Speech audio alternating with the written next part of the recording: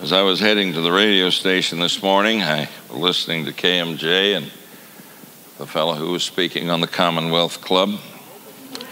And he made this statement: the future is so bright for me and for my family and for all of us. We ought to be very excited about what the future brings. I thought, I don't know where this guy's been. But the last time I checked the headlines, things are kind of grim. I've had 2 or 3 people come this morning and say thank you for prayer being offered for those that are in the Middle East, because I've got a kid sitting on a ship out there somewhere in the Persian Gulf. I've got a kid that's on land somewhere, I don't know where. Others that are in the process of being called up. If we are insensitive to that, and if we want to refuse to believe that there is a major crisis going on, not just with what's happening there, that points up to some things more vividly than a lot of other things do. But when you think about crime that's going on that we hear about every day, to where we just get callous to it. When you hear about the drug problem. Some guy told me in jest the other day, he heard that Marion Barry was running for mayor of Philadelphia because he heard there's crack in the Liberty Bell. You know, that's the kind of thing that goes on out there.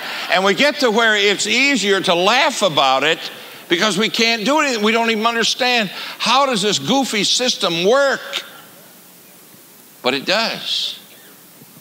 It does weird and strange things. Think about the disintegrating families that are out there. I saw a TV show this week, never seen one quite like this in my life. These people have done research, and now they are teaching married couples how to fight. Well, how to fight fair is what they're trying to do, get them to fight fair. And they're claiming that they are going to reduce the divorce rate dramatically because they're going to teach these people how to fight. It would seem like that it'd be a good idea to teach them how to love one another, rather than how to go to war in a better way. Now, there are some better ways to go to war than other ways. And the kinds of explosions that go on in families that tear things up. But when you think about what's happening as the family continues to get in more and more stress.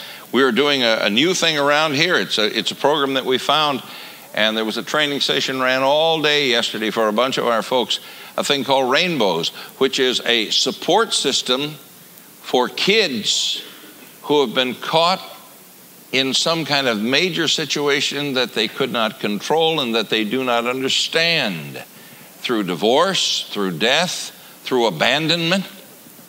See, we live in such a nice little world of our own choosing that we don't even acknowledge that people just walk off and leave kids. And here's a kid, 8, 9 years old. He can't figure out what's happening. He just walked off and left him. And we think nobody could do that. They're doing it every day, folks. And then you throw into that the Mideast situation. And I'm being asked by people every day, because, see, pastors are supposed to know all of this. What do you think's going on? Well, a lot of bad stuff. That's my first answer. A lot of bad stuff is going on. But what they want me to do is pick up the Bible and say, now let me tell you what it says in the Word of God concerning what's happening right now in the Persian Gulf. Hey, friend, I don't know. I grew up in a church where our pastor had all the answers to that. And he found out a lot of his answers didn't fit in with the script. As they kept writing the script, they didn't fit. He had the wrong guy pegged to be the Antichrist. He had all kinds of things he was messed up on. And God has not called me to put the finger on the Antichrist or to give the kind of leadership to folks that begin to kind of let the saliva drool when they think about prophecy and get excited about all of that. I'm going to tell you what I found early on in my Christian life. As a kid, I watched it in a church where a pastor preached prophecy, prophecy, prophecy. Man, we had those charts that strung all across and started in with Genesis and ended out here at the end. And the big part of the chart was out here at the end because they were going to tell us everything that's going to happen just ahead of us. And I saw in that place that the fervor to bring people to Christ was not stirred by telling them all of this stuff, because we get interested in all the stuff and we forget what our responsibility is today. What am I doing today? When people are asking me, what do I think is going on? I say, I think it's a marvelous opportunity for us to tell people about Jesus Christ. He's the only answer. Now let's get busy. That isn't the answer folks want to hear from me. They want something exciting. Like that Saddam Hussein is the Antichrist. Now, if you go out here and say that I said he was the Antichrist, then, buddy, you were sleeping at a part where you should have been awake. That's not what I said.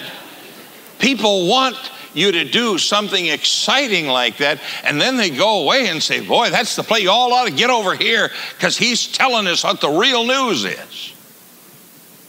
I'm going to tell you what the real news is this morning. The real news is that we need to pay attention to what the Word of God says we ought to be doing in times like these. 2 Timothy chapter 3. That's where we're going to be this morning.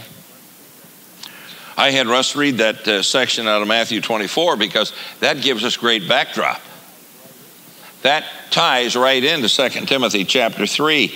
And Paul writes here to Timothy in 2 Timothy chapter 3, he said, you may as well know this, Timothy, that in the last days it is going to be very difficult to be a Christian. How you like that for good news? Aren't you glad you got up and came to church? In the last days, it's going to be very difficult to be a Christian. Why? Well, part of what he wants to do here is stir old Timothy up. I kind of picture Timothy as a guy that knew how to really relax and be laid back. Because time and again, Paul comes in here with a big stir stick of some kind, and he really lays it to him. Like a lot of believers I know. Just lay back and relax. Everything's going to be okay. And Paul jumps in here and says, look, Tim, you need to be stirred up.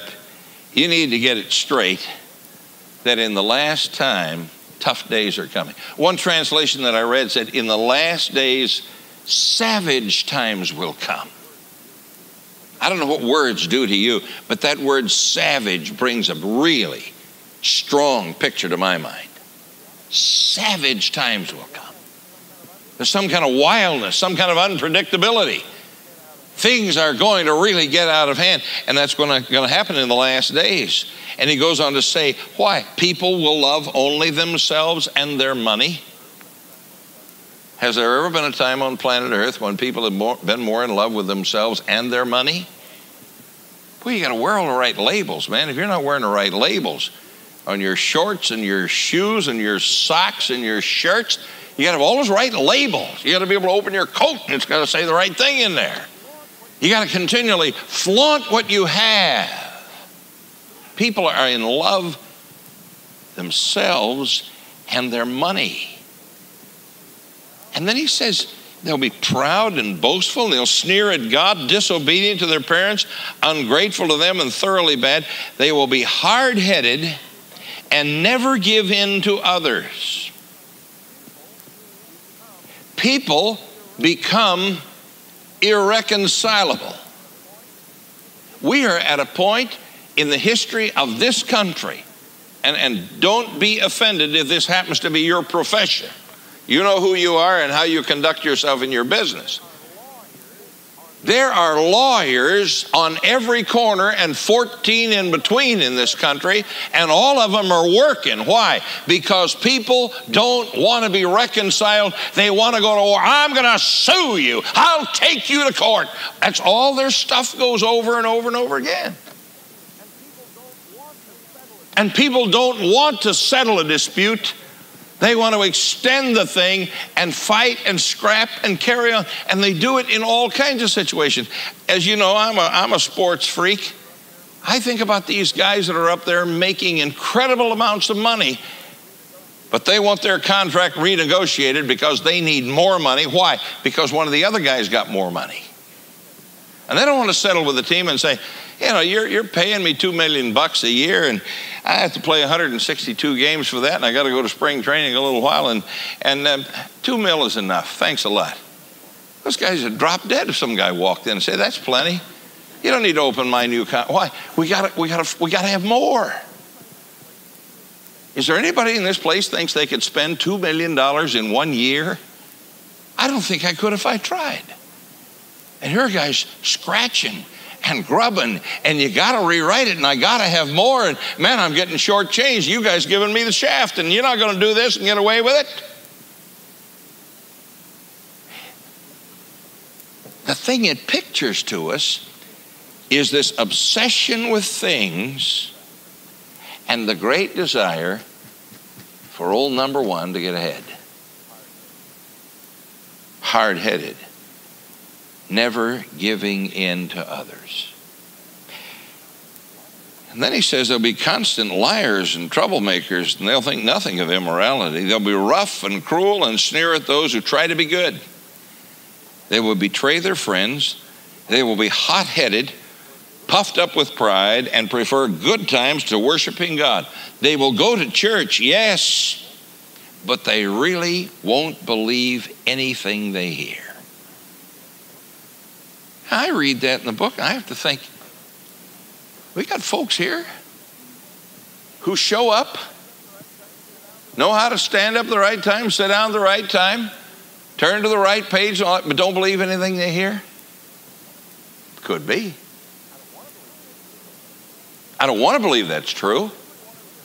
I want to believe that every one of you that are here because you want to learn and you want to understand more of what it means to walk with God, what it means to invest your life, and to take the wise step of investing this thing we have for such a short period of time and investing it to the glory of God. Good for us to stop and say, what am I doing with my life? Boy, do I believe what I hear when I go in there? You see, there is aggressive opposition to the truth of God. He just says, don't be taken in by people like that. They're the kind who craftily sneak into other people's homes, make friendships with silly, sin-burdened women, and teach them their new doctrines. Women of that kind are forever following new teachers, but they never understand the truth. And these teachers fight truth just as Jannes and Jambres fought against Moses. One of the interesting things, I've been reading a book this week that Mitch recommended to me. It's called Men of Strength for Women of God. And one of the things this fellow talked about, and he's a guy who wrote an answer to Shirley MacLaine's book some years ago. Out on a Broken Limb was the name of LaGard Smith's book. One of the things that Smith points out, the amazing number of women that are involved in all kinds of New Age activity and teaching.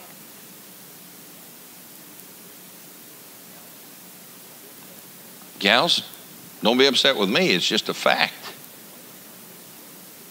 The women are giving great leadership to that kind of thing. Detouring around Jesus Christ, telling people you can be God. And he makes this statement out of the Old Testament: these teachers aggressively oppose the truth just as Jannes and Jambres. Who are they? They're a couple of magicians that were down in Egypt when Moses came in to tell Pharaoh, let my people go. And every time Moses would do some kind of a trick through God's power, these would counter with the power of Satan. Ultimately, Moses exposed them and defeated them. Just as it says, they have dirty minds, warped and twisted, and have turned against the Christian faith. A part of what we see in what's happening in New Age thinking is always they try to ally themselves with the scriptures just a little bit. They'll quote a little. They'll touch a little here and touch a little there. But the truth is, they've turned against the Christian faith. They won't get away with this forever. Someday their deceit will be well known to everyone, as was the sin of Jannes and Jambres. See, people, Judgment Day is coming. There's going to be a day when things are going to be set straight. And it's good for us to look at the scriptures in order to know that that day already is in process. It's just a matter of waiting for it to get here, because as surely as we are here, it will take place against those who oppose the truth of God. And then he says two things. These are two things I want to leave with you today. You know from watching me, Timothy, that I'm not that kind of person. You know what I believe and the way I live and what I want. You know my faith in Christ and how I have suffered. You know my love for you and my patience. You know how many troubles I have had as a result of my preaching the good news. Now, when you look at that kind of statement from Paul and think about your own life, ask yourself this question: am I a role model for anyone in my Christian life? Am I aggressively walking with God because I understand I am someone's role model? I have role models. I have men that I believe in. Some are older, some are younger. But men that really help me because as I look at their lives, they challenge me to walk with God. I hope you've got some of those in your life. Unfortunately, we live in a time where heroes and role models have been systematically destroyed. Our history, we've gotten to where we just kind of rejected our history and rejected the people and dug around to find something on all of these people so that nobody can look at anybody from George Washington on down and find anybody that's a real role model. I hope you've got a role model somewhere. Paul says, son, you know who I am. You know I'm not that kind of person. You know what I believe, and you know the way I live, and you know what I want. We had a great celebration in here at 10 o'clock Thursday morning. Tommy Avent, one of our men in this church, died on a golf course. And I had the privilege of handling that service. Molly and some of her family were here in the early service. But it was a great time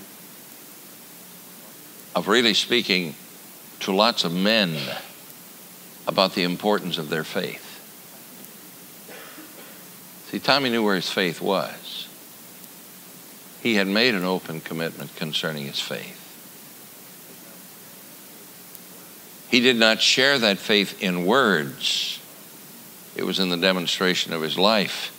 But in his death, we shared that in words with people. And I believe God is going to do a great deal of ministry through that. I would encourage you to get to where you openly share your faith with people that come your way. Some of us are very private. We close off certain areas. I can't talk about that. I would pray you would open yourself to talk about that. Oh, Paul, he said, you know all about the things that were done to me while I was visiting in Antioch and Iconium and Lystra, but the Lord delivered me. Hey, what was done to him? They drug him out of town because they'd thrown rocks at him and figured they'd killed him, and they drug him out and left him lay outside of town under this pile of rocks. The guy got up and went to the next town and started preaching some more. You know, it kind of sounded like maybe he got one too many rocks in the head, because you'd think it'd be time to say, you know what, I've had enough. I've done my share. I'm going to let the younger guys handle it now. Not Paul. He got up and went to the next town, preached some more. He said, yes. Now listen to this, people. You a believer? Are you a Christian? Listen to this. Yes. And those who decide to please Christ Jesus by living godly lives will suffer at the hands of those who hate Jesus Christ. People, we are living more and more in an American society that cannot stand Jesus Christ. We don't like to acknowledge that. We want to pull away from that. We want to get in our little secure place with our little secure family and our little secure Christian family and say that isn't true, but it is. It is. And those who decide to please Christ Jesus by living godly lives, have you made that decision? Will suffer at the hands of those who hate Jesus Christ. In fact, evil men and false teachers will become worse and worse, deceiving many, they themselves having been deceived by Satan. We need to pay attention and follow models that are worthy of following. The Apostle Paul's been one of my models all of my Christian life. But I have some real live living models that I look to for help and for strength and for encouragement in the work of getting the gospel out. Secondly, he tells them one other thing. Timothy, you must keep on believing the things you've been taught. You know they're true, for you know that you can trust those of us who have taught you. You know how when you were a small child, you were taught the Holy Scriptures, and it is these that make you wise to accept God's salvation by trusting in Christ Jesus. His mother and his grandmother laid a tremendous foundation according to the Scripture. And then Paul came along and really solidified all of the things they had taught him and was a part of projecting him into the ministry. People, we must consistently return to the truth that we have been taught, and we must consistently be teaching the truth to children. There is no place else they're going to learn it. Why do we take the 11 o'clock hour and turn it into kind of a different kind of thing? Because we've been working all week with about 500 kids to teach them the Word of God. Oh, we've had peaches and peanut butter and crackers and all kinds of stuff and games and all that stuff. That's all a means to the end, to teach them the Word of God. And they're going to be here singing the Word of God in this next hour. We will stay faithful to the responsibility to teach people the Scriptures, because we believe that the whole Bible, verse 16, was given to us by inspiration from God and is useful to teach us what is true and make us realize what is wrong in our lives. It straightens us out and helps us do what is right. It is God's way of making us well prepared at every point, fully equipped to do good to everyone. Why do I talk to you about our kids in this place and talk to you about a place of service, an opportunity for you to share something with them? Because that's an important place for you to be. To not just learn it, but give it away. And I look at this whole chapter and I go back to where he started. Remember, savage times are coming. Folks, they're here. They're here.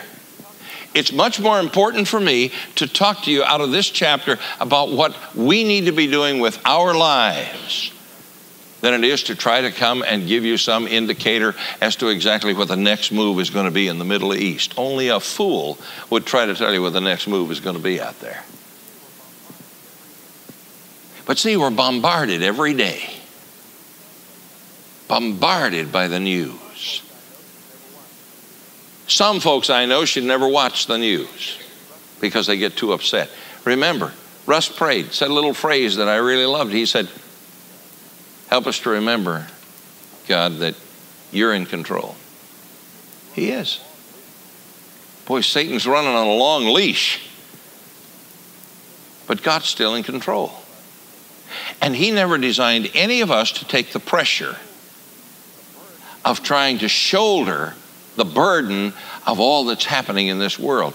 That's his job, not ours. I have a recommendation to make to you for this week. I'm not going to assign you a chapter to read. I just have a recommendation. And I know that some people say, Bufe, you're absolutely naive. You make some assignments up there that anybody with a brain in their head knows people aren't going to do. But here's my assignment for this week. If you're watching the news and it upsets you, here's what I want you to do. I want you to match minute for minute time in the Word with the time you spend watching the news. Some of you are absolutely CNN freaks. Can't live without CNN. You want to hear all the bad stuff you can get. and you have no concept of what that's doing to you. So here's what I want you to do. You sit down and watch a 30-minute newscast, shut that thing off, pick up your Bible, and say to yourself, I've just watched 30 minutes of news. You can deduct the commercials if you like. So you've watched 18 minutes of news, 12 minutes of commercials. Take that same amount of time to open the Word. Read something like Romans 8. There's no condemnation to those of us who are in Christ Jesus, and nothing can separate us from His love. Read Romans 5. Get over in the Psalms. Read 23, 24, 26, 90, 91, 92, 103. Marvelous. Just match minute for minute this week, just this week. I won't ask you to do this again next week. Just do it this week and see what happens in your own life. Read it out loud. See, you don't read lip read the guys on TV. You got that volume up. Got to hear everything that these guys are saying. Read out loud. It will triple the impact in your own life. Match it minute for minute. Just this week. Father, help us, we pray, with the courage to pick up on an assignment. Even though we may think deep down He's a little crazy to ask us to do that. Not realistic. Lord, I just ask that we'd have the courage to trust You and make a move that's significant. There are folks in this place that need help, and they don't really know how to ask for it. We try not to pry and poke at folks in this place. We put a little yellow slip in the pew and ask them to fill it out. We want to know they're here and want to know what kind of needs they have that we might help them meet. So we pray You'd bless us with enough courage to acknowledge, I need to talk to somebody about Jesus. I need to talk to somebody about baptism. I've got a problem in my home that's overwhelming me. I pray that You would help us to be honest enough to indicate our needs, and then give us on this staff the wisdom to know how to come to You to meet those needs. In Christ's name I pray. Amen. Take that yellow slip. There's one side for regular attendees. They can just put their name on. And if there's something you need, write down that need for us, please. On the flip side, for visitors, and whatever your need might be, write it down and let us help you. Let us help you. We don't know all the answers, but I'm going to tell you what, folks.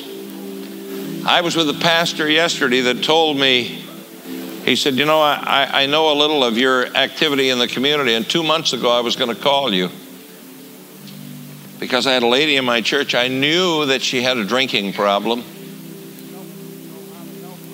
and knew she needed help and didn't know how to help her. And I know you're involved with Jim Maloney and the Alcoholism Council, and I just put off. And 2 weeks ago, 33 years old, 2 young children, she died. He said, I just got jolted, realizing I hadn't done what I needed to do. If you'll ask for help, folks, so many times when we get in a place where we need help, we get paralyzed, can't make a move. Shake loose from the paralysis and ask for a little help. Pass those in to the end. Men will pick them up. And maybe just lay them at the end of the pew or something. God bless you. Hope to see you somewhere along the way this week. Thank you.